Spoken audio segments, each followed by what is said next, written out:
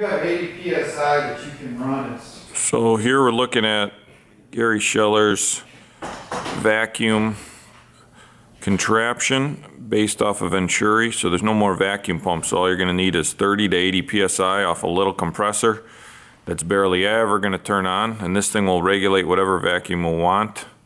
So let's say you set it to go to 25 and it drops to 20, it's going to kick on, air is going to go through and then resuck the reservoir down.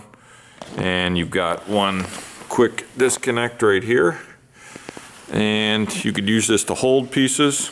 He's got a quick pedal, quick launch, and some clips. And then if we look at this bag here, this bag is similar to what we have, but there's no tape. You got these quick lock seams.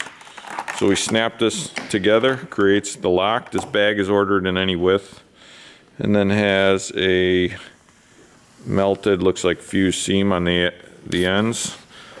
So you can just order whatever length and width you want. So he's going to do a little veneer here.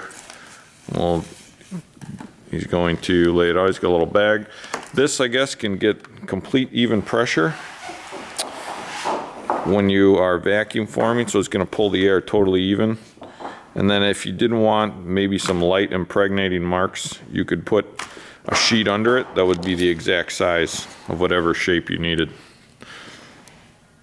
Let's see that.